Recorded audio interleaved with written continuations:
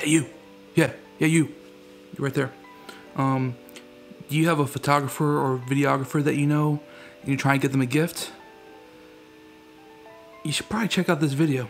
What's up my friends, my name is Ken Selden and I am here to help you find the perfect gift for the photographer or videographer in your life. If you have someone else who maybe is an Apple owner, go check out my other video, what to get an Apple owner 2020 or something like that. I'm still working on the names, but you know, go watch it.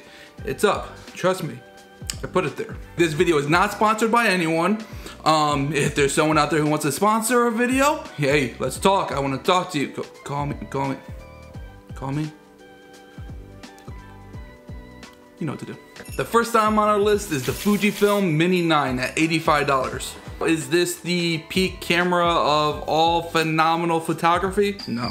But this is a camera that you can have fun with you and your friends and have a few pictures that are just different than what you normally have. Especially today when everything that we do is digital, having a camera that can actually take some cool pictures without being digital, I like that.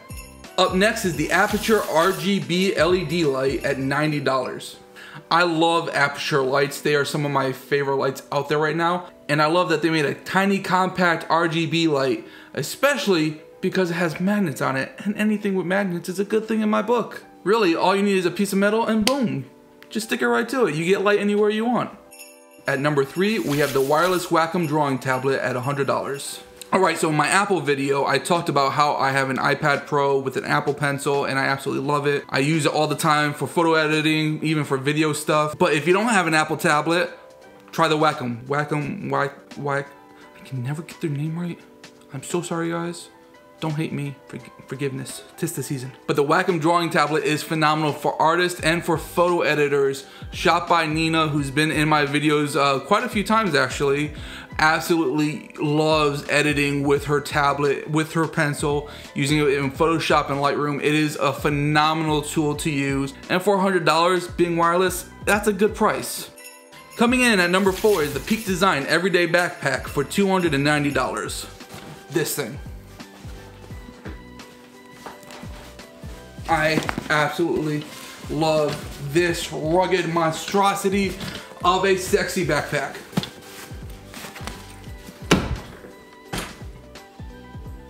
I love my everyday backpack. It holds my MacBook, iPad, camera, drone, batteries, accessories, cables, you name it, it holds it. I carry my entire studio with me on the go with my Peak Design everyday backpack. It comes in 2 sizes, the 20 liter and the 30 liter. I have the 20 liter, we tag the 30 liter down below. And the reason why is because as much as I love my 20 liter bag, every once in a while I wish I had just a little bit more room, to add some stuff to it. But it is a phenomenal bag. It holds so much and it still fits underneath an airline seat if you're taking it while you're flying. One of the best bags out there in my opinion. And there's a few good ones out there like the Peter McKinnon nomadic bag, but this bag is my favorite. Next is the Peter McKinnon variable ND filter for $250. Admittedly, big Peter McKinnon fan. He's one of the first YouTubers that I really got into watching that wasn't music, and he was definitely a big inspiration for me learning more photography and videography stuff, learning how to edit in Lightroom and all that stuff. So big Peter McKinnon fan, I will always say that. But I feel like most people will agree that his variable ND filters are some of the best ones out there, and it was a collaboration with Polar Pro, who is a company that makes really good gear. We have another Peak Design product with the travel tripod for $350. Peak Design is another brand I am just a super big fan of. I love their stuff. I love their bag. I love their straps. A lot of their stuff. Their travel tripod is phenomenal. You can get it either aluminum or carbon fiber, although the carbon fiber is a little bit more than the one that I put in the description down below. It is super small, super compact. You can fit it into the everyday backpack. You can fit it into the water pouch on the everyday backpack, and it is just really light, but really sturdy and packed with features. And this thing is one of my favorite tripods out there. I highly recommend it. Go check it out. The Rhino ROV Pro slider is number 7 on this list and is $480. I love sliders. I used it a bit in making the Wonder music video for Elva Melendez. It gave me some of my favorite shots in that video. The only thing I don't like about my slider is, well, actually it's two things. One, it's cheap. Two, it's not motorized. And having it motorized and controlled through an app is something that the Rhino does very well, and it opens up the possibilities of different things that you can do with the slider. Another thing that the slider could be very helpful with is if you're in a situation like I'm in right now where I'm here by myself. If I wanted to get some good B-roll, I could take my camera, put it on the slider, and just use my phone to control the slider to give myself some nice B-roll without having anyone to actually really have to help me with it. Next up is the DJI Mini 2 for $600. So about a year ago, DJI came out with the Mavic Mini, and it was one of my favorite drones because it is so small and compact. You could just take it, grab it, throw it in your bag, head out the door and go do your stuff. There's not a lot of complexity with it. There's not a lot that you have to do. It's shot, I want to say 2.7K video. You can go up to 60 frames per second. It was a phenomenal drone. And this year, DJI came out with the Mini 2 and just really greatly improved on it. The range, the battery, brought the resolution up to 4K. Phenomenal, phenomenal drone, all while keeping that compact size, grab and go, throw in your bag and head out. This year they did some really cool stuff with the Fly More combo that they offer. You get 2 extra batteries, you get a battery charger, it utilizes USB-C, and you can even use it as an external power supply to charge your phone or charge your iPad, charge your drone or whatever you have that you may need to charge. You can do it off of the battery pack that comes with the DJI Mini 2. At $1,000, the Apple iPhone 12 Pro. Look, hear me out. Phenomenal phone with phenomenal cameras for both photography and videography, with a whole bunch of editing apps at your disposal that could pretty much do anything you want, including Adobe apps that link up to things like Lightroom. I love my iPhone 11 Pro Max. I use it all the time, both for video and for photography when I don't have my camera on me or I don't have any of my other gear. And even sometimes when I do have my gear on me, I'll still bust this thing out and use it because it takes really good quality stuff. Also, if you do get someone an iPhone 12 Pro or an iPhone 11 Pro, check out my other video on Apple accessories to get someone who has an Apple product. Alright. So, the last thing on this list is actually 2 things. Well then Ken, it's not the last thing on the list. I know.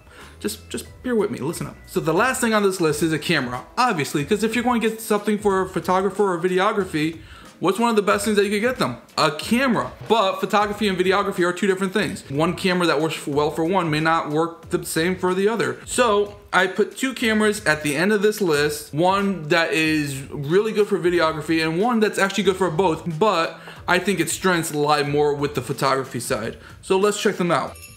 First, we have the Sony a7S III for $3,500. Obviously, if you're a videographer and you've lived in the year 2020, you have heard about the Sony a7S III, and you probably want it. I mean, this camera is pretty incredible. It shoots in 4K all the way up to 120 frames per second, or at 1080 all the way up to 240 frames per second. That's insane. That is crazy. The amount of crisp slow-mo that you can get out of that, oh man, I only dream about that. I mean, I love my Canon M50, but if you had to compare an M50 versus a Sony a7S III, I mean, it's not the same. If you would like to subscribe to my GoFundMe account for Sony a7S III, please don't click. No, I don't have one. It's okay. And finally, the second camera that we have is the Canon R5 for $3,900. Now, in my opinion, I feel like Sony came out with the a7S III and it became the pinnacle of what is a video camera, while Canon took more of a shove everything into one camera approach. And the Canon R5 is an incredible video camera that shoots in 4K, sometimes 8K, although there is a heat restriction. I don't know if they're planning on fixing that. It can go up to 120 frames per second at 1080. It's a great video camera, but it is a phenomenal photography camera with 42 pixels and all the features that they put in it for the photography side. The R5 takes incredible photos, and I think it would be one of my favorite cameras just for the photography alone. And so it's kind of, do you want the best video camera, or do you want a camera that's good at both and really good at pictures? So you kind of have to decide with that. And then there's the whole glass thing. If you're Sony or you're Canon, you buy the Sony glass for the Sony, the Canon glass for the Canon, all that stuff. But two really good options for video and for photography. Whatever you want to do, these cameras can do it. They can handle it. These are two of the top cameras that are out right now and are highly recommended among everyone pretty much at this point.